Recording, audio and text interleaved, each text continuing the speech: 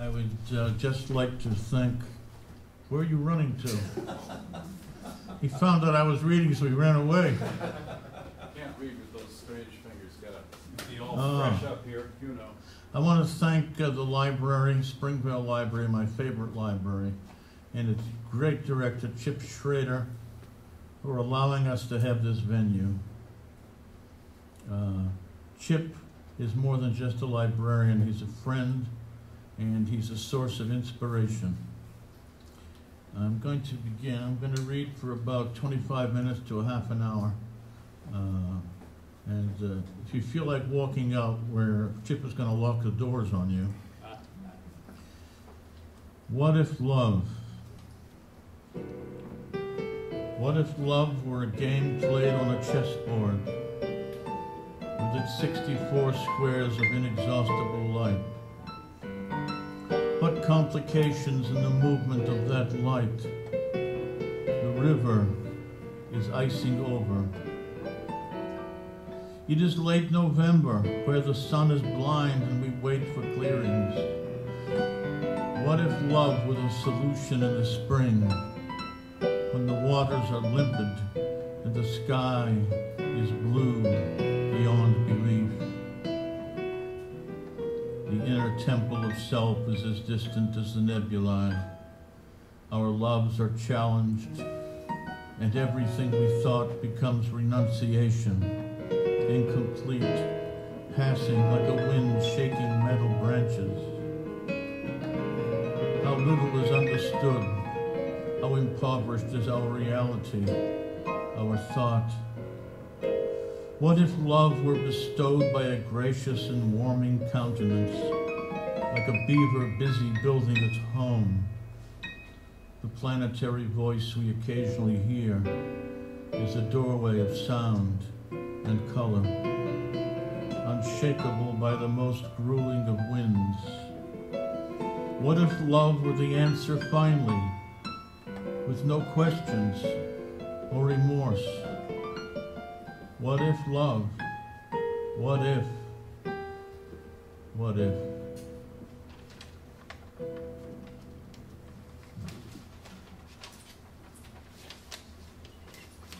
An approach, Rachel Carson Preserve. Win. What does it mean to know oneself? Is it to pass through a field and say, I have been here before. I walk the sullen path in the late day. I can hear the sea, but perhaps it is only the drone of distant clouds reaping fluorocarbons.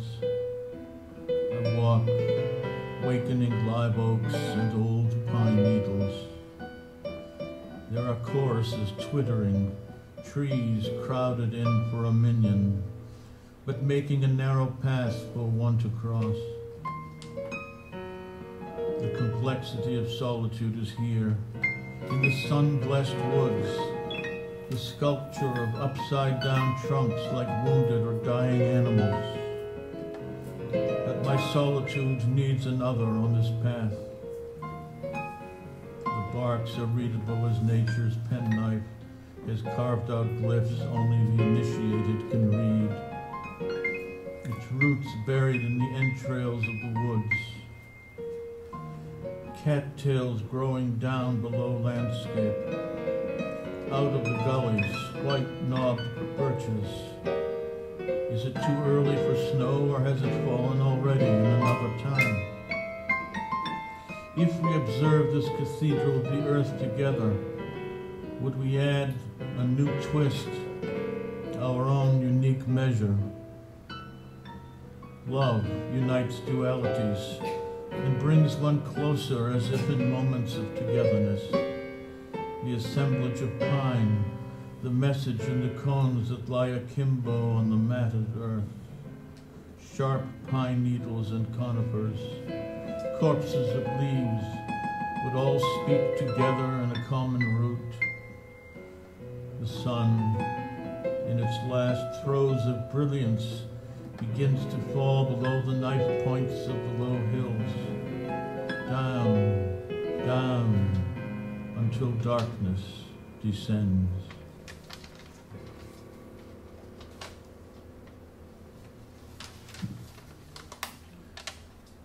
By this river. By this river I came to prize you more. You were there with me as I found my liberation among twittering mad songs, boasting rings over the water. Birds of all tribes are here.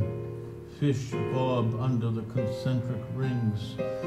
Ripples and cross currents in a hazy bluish green. The wind sweeps across the mouson, disturbing the silence of the creation.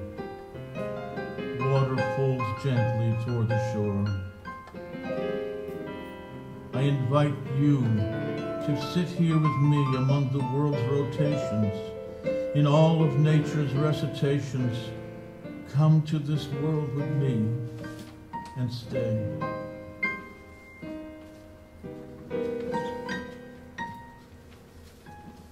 Springvale, Child of Tomorrow, to David Austin. Child of tomorrow, show me the art of stillness. Connect me to all living things. There are way stations beyond myself. The otter dives fluently into the river, vanishing under the ripples. The morning dove is frozen silent, then skirts up to a branch. The great blue heron tests the waters and turns around. It soars beyond this world. Child of tomorrow, let me be he who suffers to be connected to the life beyond self. The morning dove is still, a symbol of failed placation. Robin redbreast, my spirit chimes and belongs. You are part of the journey, and I, your nomadic wanderer.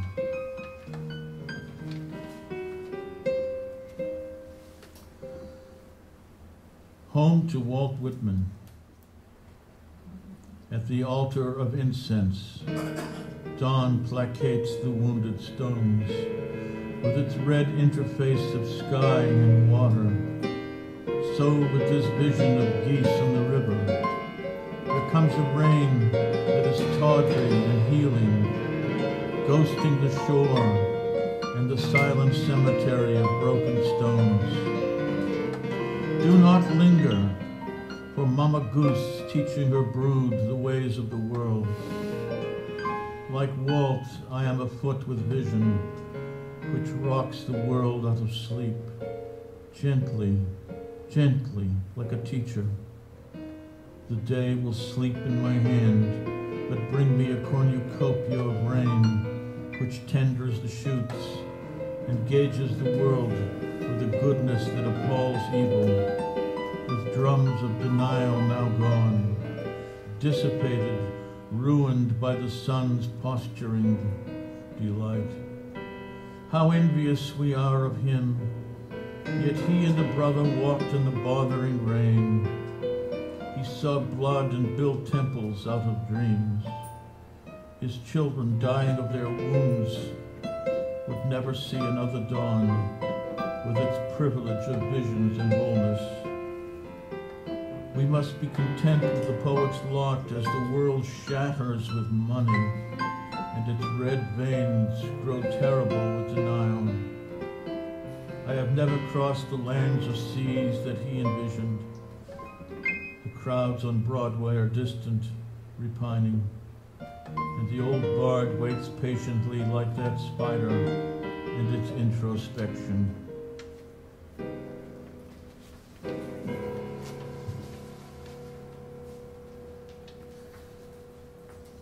The moose on the dam that is not a moose. Illusion. From the distance, a dead moose, its skin flayed by the wind, hugs the dam. Once it beat with life. Now the carcass is still not terrified by any man. Therefore its death is noble without flaw. It has come here to die alone among strangers, fearing not the foils of man.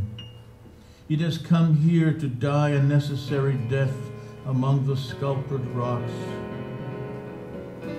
Is there a difference between that cold moose and the dying tree gone to driftwood? They are one and the same. And the neighbors came running as if it were once a living thing. Come morning, the red bird will sit on the highest branch beyond human acceptance, and mock us while mocking death. So too does the human drama come to an end, and we are as stones in a cemetery, and less sculpted than the noble moose. Do not see him as an object, a dead, sculpted carcass. Its spirit throbs with life on a dam where the water rushes downward into the greater sea.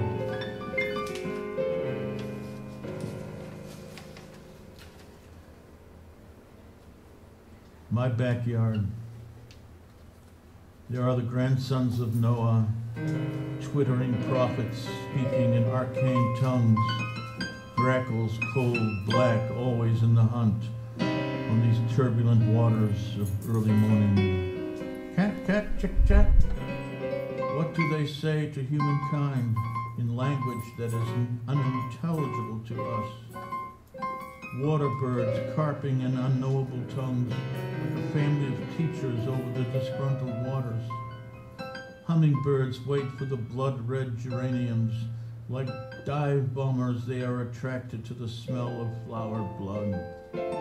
Children in their kayaks skirt the river like Norsemen and follow the red-tailed hawk lusting for prey. A great blue heron like a B-29 bombs my backyard, then suddenly turns around, now airborne among the branches that fall over the water, and the spidery branches reflected in the early morning waters.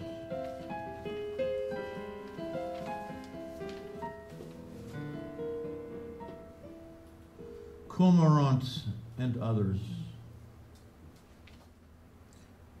Birds nest inside a city pipe, chartreuse, cracked and worn, dry for now until spring rains disturb the nest. A cormorant bobs, then craning its neck like a submarine's periscope, dives gracefully into the water. The wind drives the water shoreward. I am lost in the history of the moment, while spruce and arborvitae grow with the unique impulse of sun and wind. Time is like a precious stone, hard and unforgiving, but I find no regrets for the life I have lived.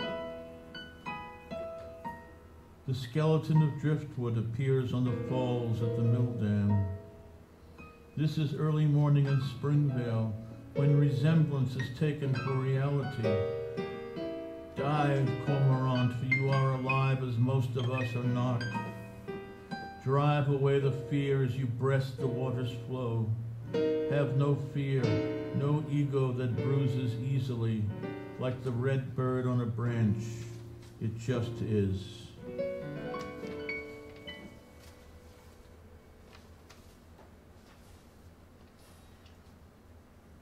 War and belief.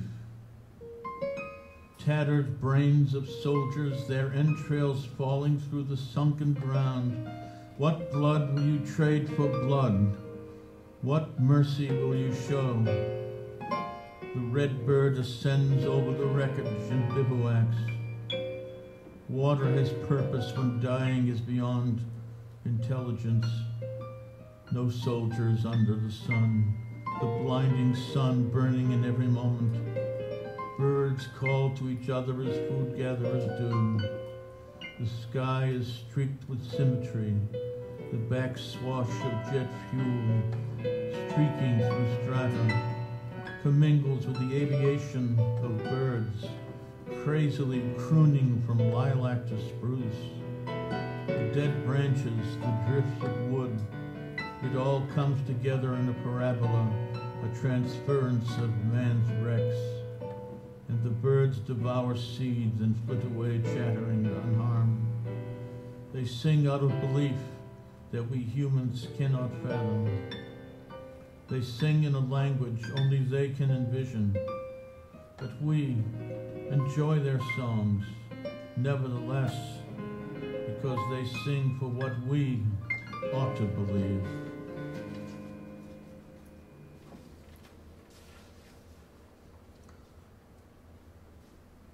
Morning on the river. Grackles to feeder, whippoorwill to geraniums. I sit, a watcher of the process, indolent like a slave to what I see. The clouds are high in the early morning sky. How one aspires to touch them as they are painted on with a brush, but elemental like us, air and water. That is the dictum of the soul in its journey toward other worlds. Darkness into light, and that was the first day.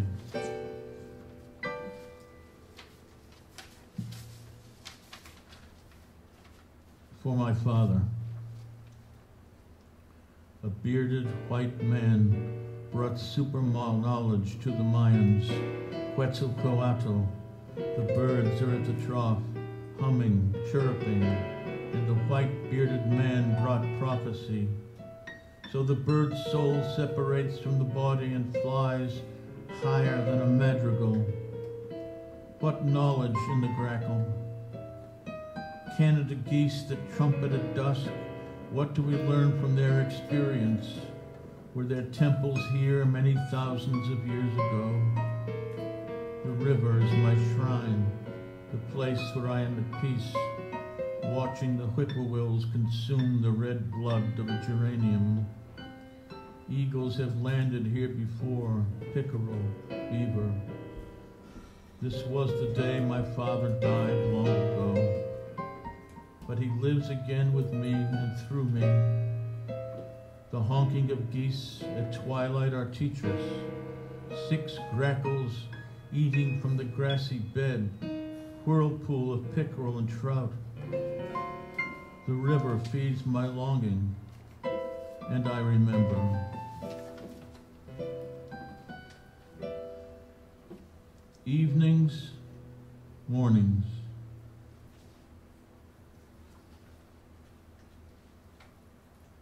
The tedious bullfrog croaks in the eyeless grass. The Baltimore oriole, its orange breast in full array, stares down a squirrel motionless for the moment. The river is empty of its voices. The spider is in its house of prayer, and the squirrel burrows for seeds. I, a watcher of this spectacle, am humbled by what I see. It challenges all that I think. I, too, am in a house of prayer. You cannot live in the darkness too long, since the spider has a symmetry from the gods and waits for its prey. Such beauty to entrap the hapless insect. We worship the rainbow through the spider's web. Meanwhile, the squirrel grubs in the ground for anything nourishing. I pore over old parchments of my early wanderings.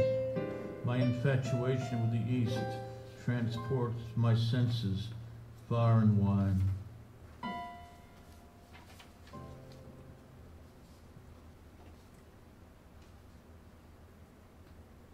Sodden weather. Rain today, a beautiful rain. Smoke lies flat on the sodden river. I arise before dawn. What engines of hope prevail this wet and solemn dawn? The lawn lights lose their fizzle. One perceives only a distant birth. Nothing hovers over the feeders. No bird calls down from perches. Will the sun break through? Shall I build an ark? 8 a.m., the sun is out, and I overslept. The butterfly buzzes by my ear. The squirrels lap over the feeder until I clap my hands and they scamper. 6 grackles at the feeder, all partake. Now the sun sets on the mosum and the blackbird feeds again as my spirit is fed.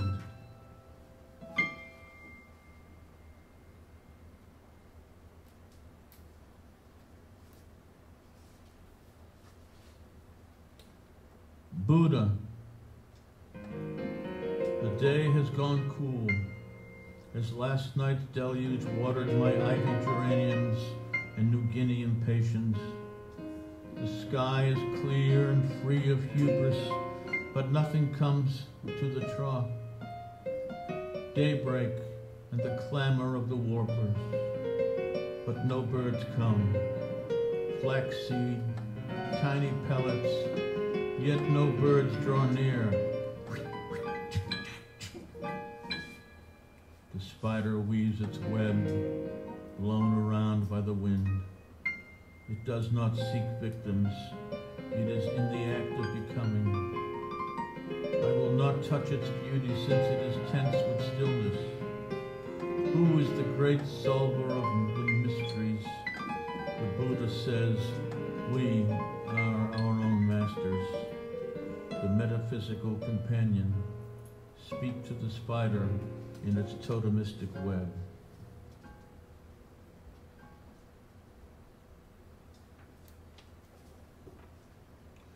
What the rain foretells. I bought seed today to feed a family that lives in a tumble-down house, which for them is a palace. I thought of you as the rain spattered my windshield with notes of light. We are all tender birds, finding our way to the nest so fragile as those fledglings. Maybe we have lived as humans for so long, we forget the kingdoms we may have known. Fear is a mighty rider that stalks me because I know so little of this universe and the self that forges its continuation. I think of you, mind, body, and spirit. I think of you and I think of my father who passed decades ago this month. I think of us in the past, the destiny unfolds. I shall never know the answers, but cannot help asking, and in this spirit, I give the best of myself to you. Homage to Maurice Ravel. I hear the faint chirp of generations in the ashen sky. Rain today, silhouettes incomparably placed, faint twitters of the occupying morning birds in undecipherable speech, waking up for food and forage. Do not resist those generations. The world is Merlin, the magician who sees beyond the human condition. The alchemical zone of sea and land. Here the Buddha comes, the children, the man. But human suffering needs balance. How joyful are the gulls, the wild turkeys in flight. What measure can you add to this dance? Dawn comes up like a soaring musical phrase. Daphnis flowing, and the world is in love with all sentient beings. Of being.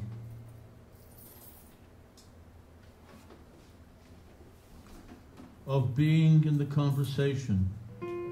What declaration does one make between the void and the sensible world? A myth needs to be retold again and again to have true worth. Maybe the world would become whole again. What semblance of self do I grasp? What poems have I made? Poetry is a gift of the gods. Thank you.